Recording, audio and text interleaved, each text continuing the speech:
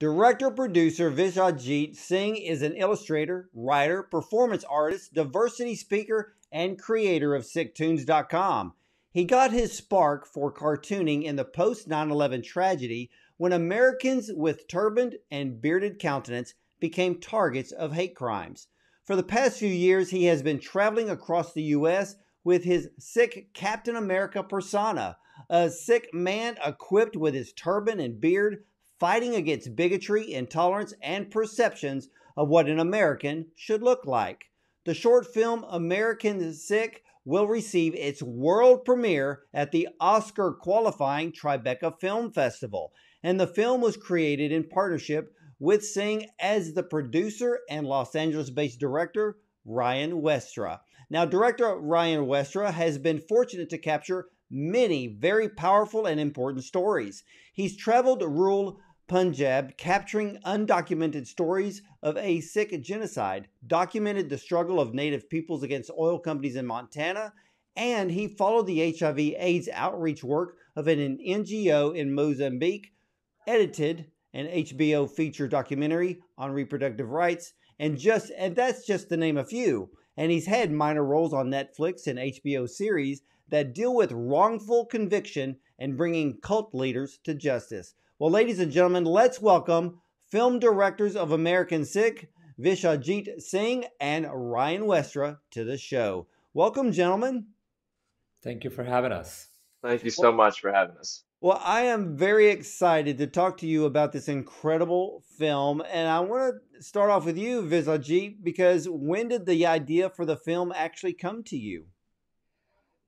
I think it came more from Ryan, actually, for this film. This is our second collaboration.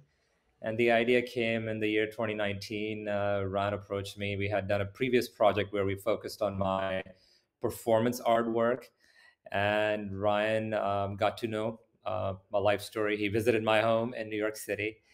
And he's like, I want to tell your life story. And so I think that was the genesis of our partnership for this film. Well, Ryan, what drew you to actually direct this project and really bring it to life? Yeah, so I got to work with Vishavjit on that first film in 2014. He dressed up as Captain America. We hit the streets of New York. He interviewed people and in the streets of New York, asking them, what comes to mind when you see me? What religion do you think I practice? Where do you think I'm from? And then when he changed out of his outfit, as soon as he went back into normal clothes after a full day of shooting beautiful interviews with happy faces, immediately from across the street, someone calls him Osama. And from that moment, I felt like I wanted to work with Vishavjit more because I feel the work he does as Captain America is a fun, interesting, and compelling way to fight the lack of representation Sikhs have had in the US. He's literally taking the stereotype that's portrayed in the media of people with turbans and beards being seen as a villain and flipping it on its head, turning it into the superhero. And is flipping the stereotype that people with turbans and beards aren't from the US, flipping that on its head too. When Vishavjit is dressed up as Sikh Captain America, he's undeniably American. So we did that first film together. We had a lot of fun making it together. But then I hit him up a few years later saying, hey, why don't we make something a little bit more in depth? It goes into your full life story. So American Sikh is 10 minutes and it covers 40 years of Vishavjit's life and the origin story of Sikh Captain America. You know, I have been blessed with the opportunity to talk to people from all different religions and cultures and places from around the world. And when I get to know them, my whole idea and narrative and countenance changes because I'm seeing people who they really are and not how the media portrays them. And so for me, I'm enlightened. And just the other day, I was on Twitter one evening and I was kind of thumbing through the feed. And all of a sudden somebody says, well, look at this, 2 Muslims guarding the door of this New York City skyscraper. And so I looked at the photo and I went, those aren't Muslims. Those are 2 Sikh gentlemen. And so I tweeted back and I said, those are Sikh. And then I put period SMH, meaning shaking my head like, You just judge by what you see. Well, the moment I posted that, within a few hours, I had of these likes hitting this tweet and people agreeing with me like, don't judge somebody in the photo. You don't know who they really are. I knew they were a peaceful people. And, even here in the city of Houston, we had a police officer, and, he was a Sikh, and he was unfortunately killed in the line of duty. And the whole town rallied around him. And I thought that was the greatest thing that I have seen, because they, even his fellow officers knew who he was, knew what his background was, and knew that he was the utmost man of peace. And so for you, Vishavjit, could you explain to all of my viewers, kind of give us a complete overlook of what it means to be part of this religion? Yeah, I mean, it's a young religion, 500 years old, comes from the Indian subcontinent.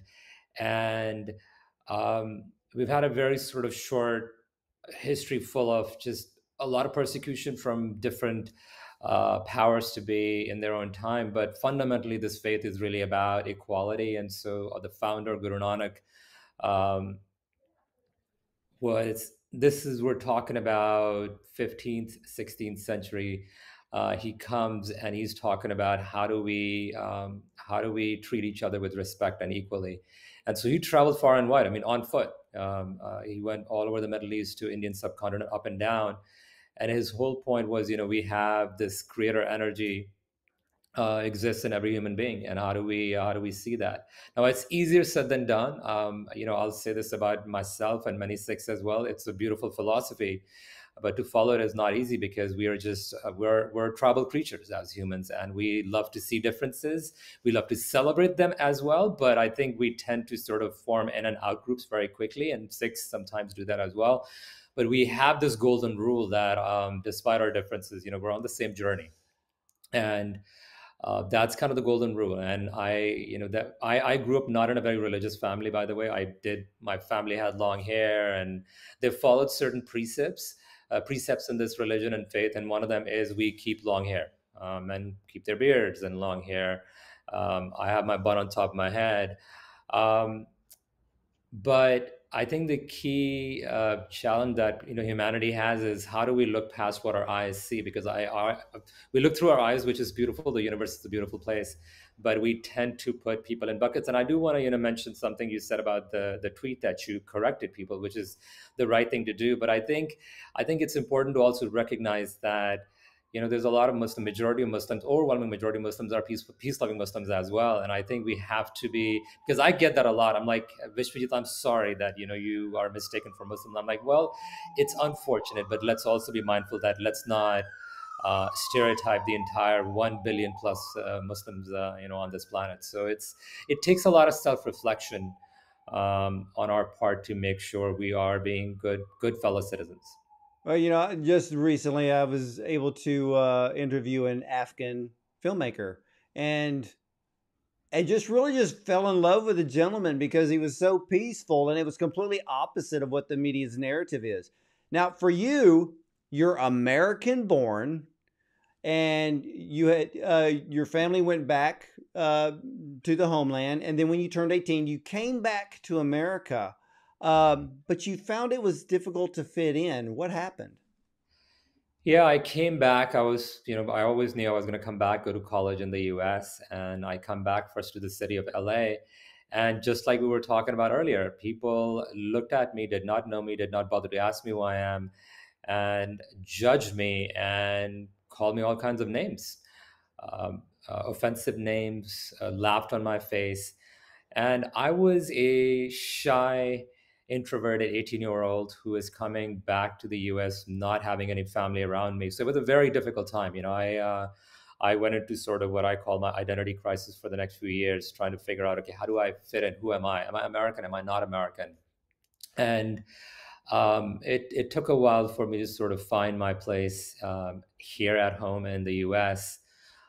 Through books, actually, interestingly, I read just stories from the past, present, future, fiction, nonfiction, and just found a lot of connections to characters who exist, who do not exist. But it was a very challenging time. I actually took off my turban, cut off my hair, tried to fit in, and realized eventually that you cannot respond to people's fears and anxieties and ignorance by changing yourself.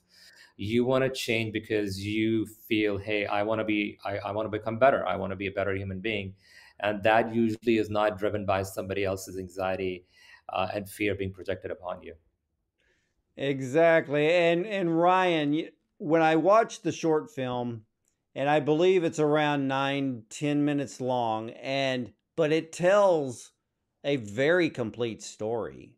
And how are you able, as a director, to incorporate the very essence of the bigotry, the racism that he endured, uh, to really get that message across that we need to stop judging the book by its cover?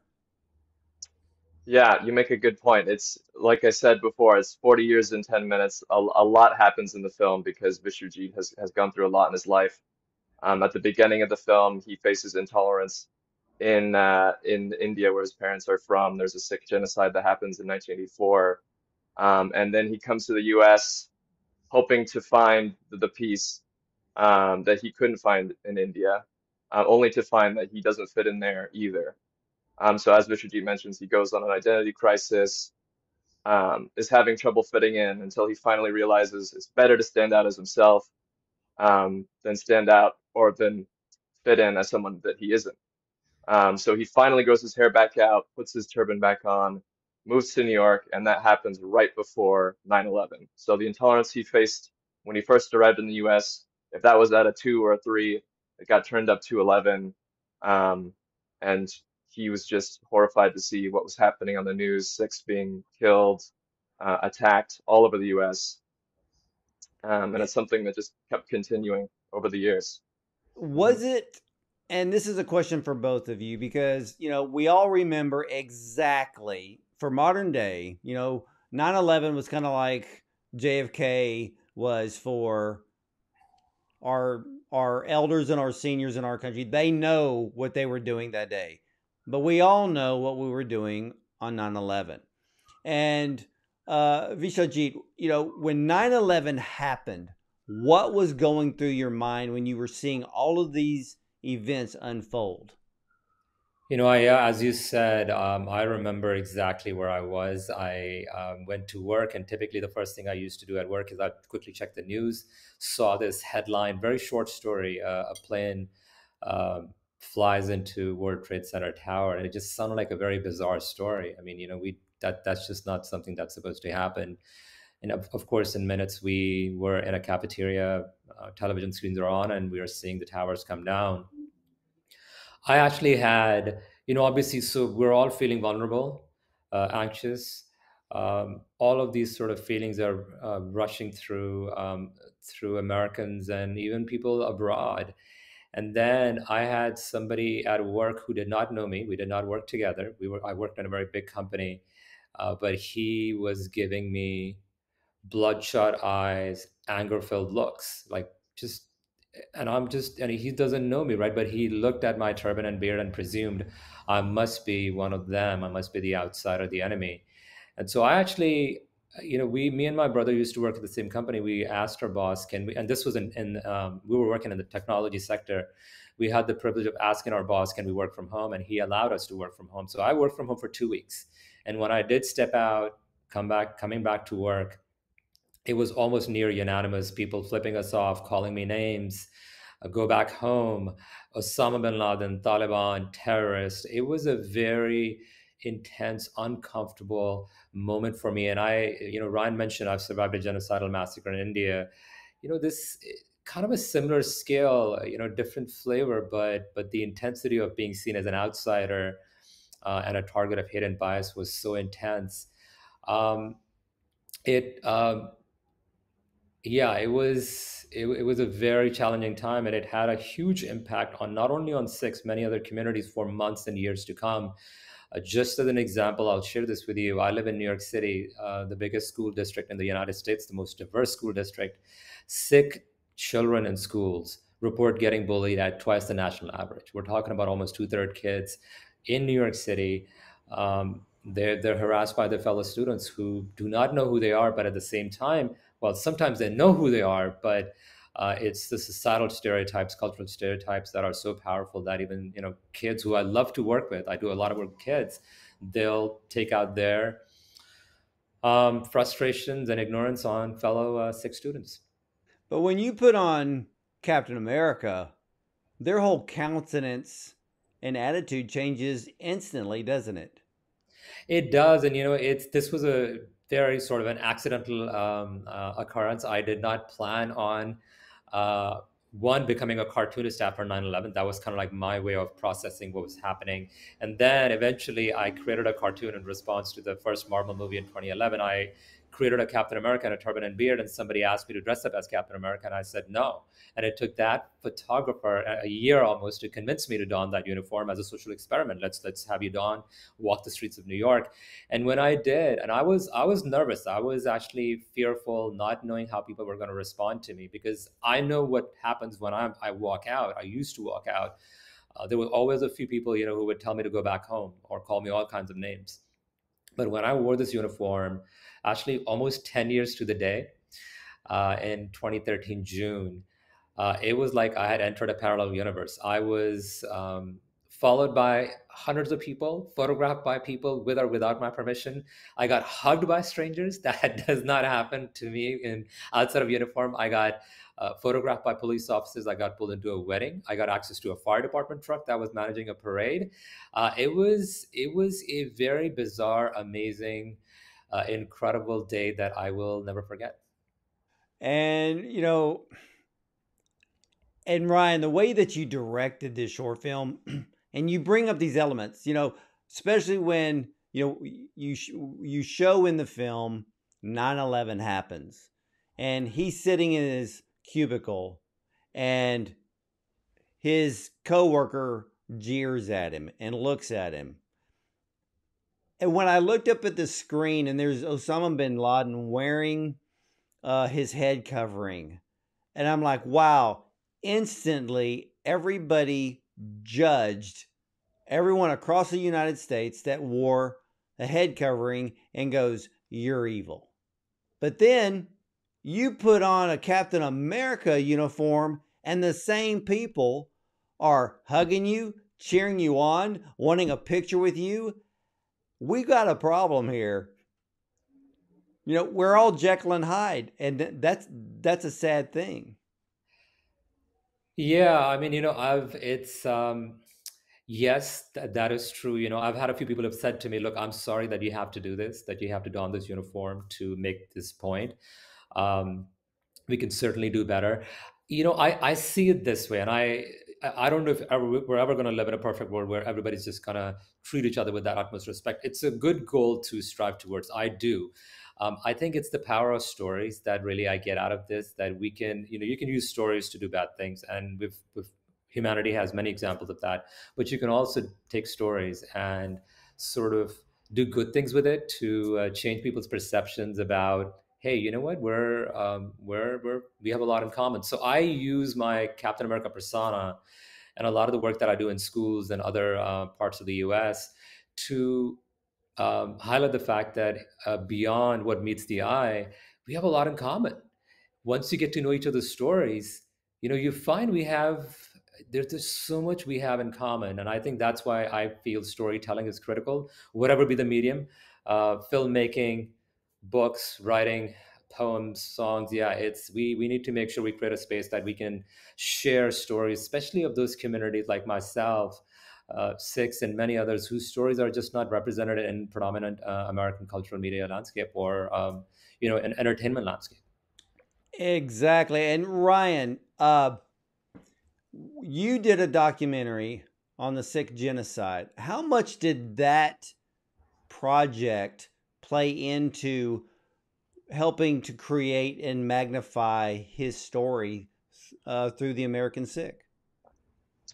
Yeah, I think the Sikh genocide is something that's very important to Sikhs. In 1984, the Indian government still has yet to recognize that it has happened, and it's a really horrific thing that happens. Um, And it was important to include it in the film because just as, love is universal, hate is universal too. And regardless of where you are in the world, representation and positive representation is way more important than people realize. And that's what's really special about Vishwajit's work and Sikh Captain America is for many Americans, they don't know who Sikhs are. And when they think of a turban and a beard, they think of something negative they've seen in the news or even something negative they've seen in film and TV. Um, and when they see Vishwajit dressed up as a superhero, for many Americans, it's the first time they've ever seen someone in a turban and a beard portrayed in a positive light. And or even as a superhero. So it really kind of blows people's minds when they get to see Vishvajit. So it's the perfect story to kind of educate people about who Sikhs are, what Sikhism is, in a way that's fun and compelling and colorful. And I'm excited for more people to see the film soon. Well, I think Marvel needs to shake a few things up, and I would love to see Sikh Captain America on the big screen with the rest of all of Marvel's characters. I think it would be absolutely incredible, and I think it would send, well, actually, your film is sending one of the most powerful messages of peace and to really open up our eyes to realize that we're all the same. And, we all come from different parts of the world, but we all have dreams. We all have purpose. We all have destinies before us. But I loved the film. And let me ask you this, Vijayjit, were you the one that created the look of the animation?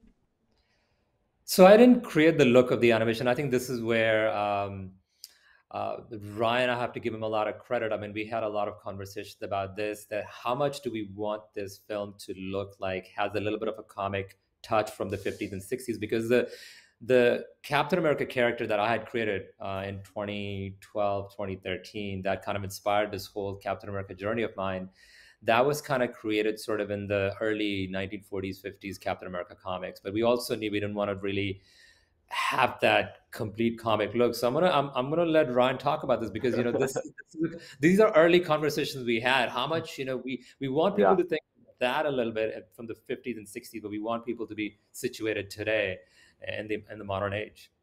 Yeah.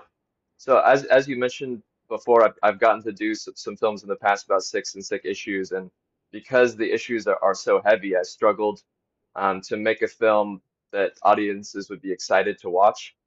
So from the beginning, Vishwajit and I knew that we wanted to do an animated short film, thinking that with animation we might be able to talk about these issues in a way that's fun and colorful and interesting, that people would still be excited to watch.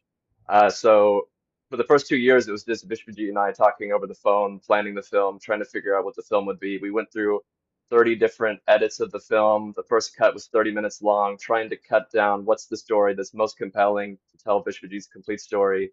Then after 2 years of working, we brought on a storyboard artist, and not long after that, an animation studio in Australia. And between Vishwajit, myself, the storyboard artist, and the animation team in Australia, we worked together to figure out what the colors would be.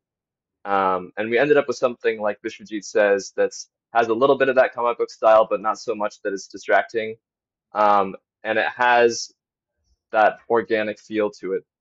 There's like a paper texturing that's on top. So when you're watching it, it feels like something of this world. And it still feels like, it's a documentary story, which it is.